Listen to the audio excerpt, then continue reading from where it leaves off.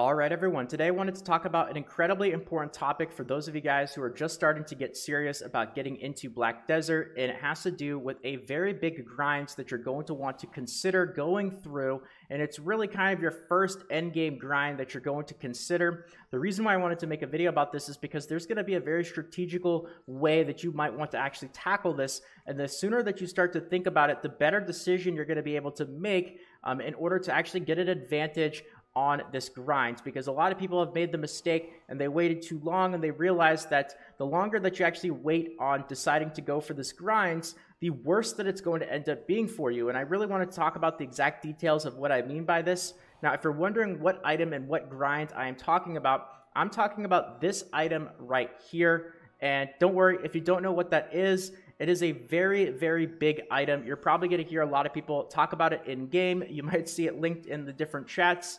This is a very big item here, and what this is the Infinite HP Potion, also known as the Ornette's Spirit Essence. Now, what this is very simply just a regular HP potion, just like the one that I actually have here on my hotbar, one of these instant HP potion extra large. The only difference is that it's infinite, so you don't need to get a bunch of them. It's not going to take up an insane amount of weight like a bunch of regular potions are, and you don't need to worry about restocking or any of that sort of stuff. And because potions are used frequently, they've got a cooldown of just 2 seconds. You can go through an insane amount of these in just a very short period of time. So having an item as useful as a potion that has an infinite number of uses, you can see why this is definitely a game changer for a lot of people. And this is really that first major grind that you're going to want to think about going through. Now, the reason why I wanted to talk about this video here is because this is something you want to start to think about sooner rather than later. And I emphasize that, sooner rather than later. I'm going to get into the details on why this grind is actually going to be more beneficial if you do it a little bit earlier on rather than waiting too late and going back to do it once you already have a whole bunch of really good gear. And this is a big mistake that a lot of people have made, and I hear a lot of people talking about this. A lot of people that I know who play the game, unfortunately, now are going back and grinding for the Infinite Potion, and they say they regret it and they wish they did it earlier on. I know that sounds crazy. It's very the opposite of what you might think, but there's a very specific reason why, and that's what I wanted to explain as well as I can in this video. It has to do with something called opportunity cost. And a really big part of Black Desert Online has to do with your potential to make silver. And obviously, the better gear that you have, the better grinding spots that you're going to have access to, the more silver you're going to make and the more silver per hour you're going to get. Now, with this Infinite HP Potion, what this item is going to require you to do is you are going to go to various different spots that are considered to be lower level. They're lower level relative to like the content that's out there right now. You're looking at around like 200 to 220 AP or so. I think Rhonaros is like 240 is what it recommends, but you could probably get away with a little bit different than that. Nothing super crazy compared to like the late game spots that we've got out there right now, like Elvia. The reason why it's important to bring this up here is because this spot, the monsters that you actually need to go through to kill are considered lower tier. And the actual spots themselves are, besides going for the Infinite Potion and the pieces that you're going to get from 3 specific areas, which are going to be the Shere Khan's Necropolis, the Forest Rhonaros, and then the Blood Wolves camp or the Blood Wolves settlement. Those 3 places are not really going to be an insane amount of silver compared to some of the newer spots that we have right now. Like right now, you've got people talking about making 400 to 500 million silver per hour, even if you don't think it's that high. And I've seen people actually get numbers like that. It's crazy how much silver you can get in the new spots. Like still 250, 300, 350 plus million silver per hour. These spots, you're looking at about, 100 million or so. Maybe you might be able to stretch them to like 125.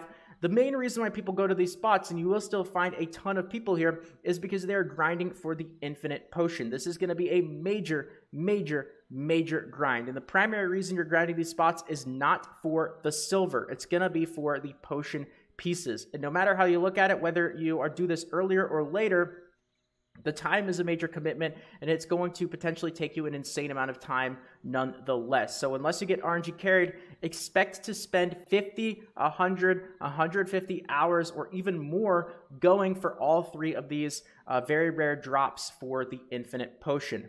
Now, the reason why I brought up those various silver per hour numbers And why this opportunity cost is so important is because earlier on, when you are still getting into the game and your AP is like hovering in that low 200s number, basically like really anything before 250 or so, this is a completely acceptable AP in order to actually go to these 3 spots where normally you would only make like 75, 100, 125 million silver per hour. That's considered a pretty good amount of silver per hour to make at that AP. It's definitely not bad. Again, the main reason people go to these spots is not for the silver, but for the potion pieces. But nonetheless, like with that kind of gear, you're going to be farming for your potion pieces while also farming in spots that are also going to be decent silver per hour for the gear that you have, right? Now, the problem is if you end up getting a bunch of gear and then later on deciding that you want to go back and get the infinite potion, well, now you're giving up a lot of potential because now you're able to access those really high level spots with your really good gear. You're able to access places like Elvia where you're making, 250, 300, 350 plus million silver per hour. Now you have to backtrack and go to a lower level spot where you're going to have to spend potentially hundreds of hours farming for pieces that you could have gotten earlier when you didn't have as much gear. And I'll say that the difference between like really high level gear and really low level gear for these spots, sure, it might make a little bit of a difference, but it's not going to make a massive difference. As long as you've got, somewhere in the low to mid 200 APs, you're basically going to find yourself at about the maximum speed that you're going to be able to farm these areas, the maximum amount of silver you're going to be able to get, and the same pace that you're going to be able to go for farming for this infinite potion. So if you go back later on, basically what happens is you're giving up your really high silver per hour that you can now farm at really high level spots because you've got the gear for it.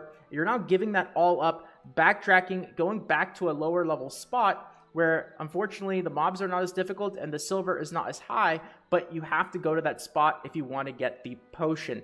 So if you do this earlier on when you don't have that crazy gear, you don't have those options available to you to farm that crazy silver per hour. So you're going to be farming at a decent spot with decent silver per hour for your gear anyway. And you can almost think of it as like you're knocking out 2 birds with 1 stone. Like you're going to be farming in those areas for around that amount of silver per hour anyway. You might as well start working on something really long-term and really grindy like the infinite potion that's going to require potentially hundreds of hours of grinding while you're also building up wealth, accumulating silver, and building up your gear. And I'll just give you an example here just so you guys can see how huge this is. I mean, you can go and take a look and see how many hours it's taken people to complete the infinite potion. You will definitely come across many. You can go ask anybody. Just ask server chat, ask world chat, ask whoever you want, a group of people who play and who have gone for it. You will definitely come across many people who have taken hundreds of hours to get this item. So, if you are giving up, let's just say 300 hours, say you give up 300 hours at, now you're going back to a 100 million silver per hour farming spot instead of farming at like 300 million silver per hour.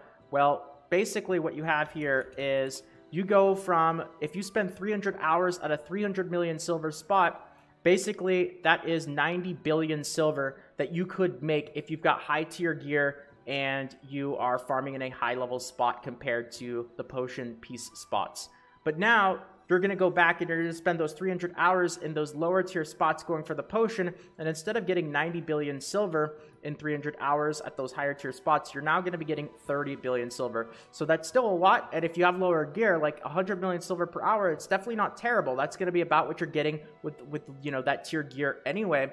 But you've made a major downgrade if you go back later on, because you're now giving up 60 billion silver, which is a very, very big number, giving up your opportunity to grind in the spots that you could with the higher tier gear that you have now, going and backtracking, trying to go for this item later on. So it becomes a lot more painful and a lot bigger of a dedication to do this after you are really well geared. And sure, you might be able to go for a tiny bit more efficiency, but the really big thing about getting those higher AP brackets, higher DP brackets, and getting that better gear is it's really going to allow you to ramp up the amount of silver per hour that you make, making it very, very difficult to justify going back to low tier spots like farming for the infinite pot. So I wanted to put this out there. I wanted to really talk about it in detail, especially to those of you guys that are newer or haven't really thought about going for this item yet. Once again, I will say this is not an easy grind to go for.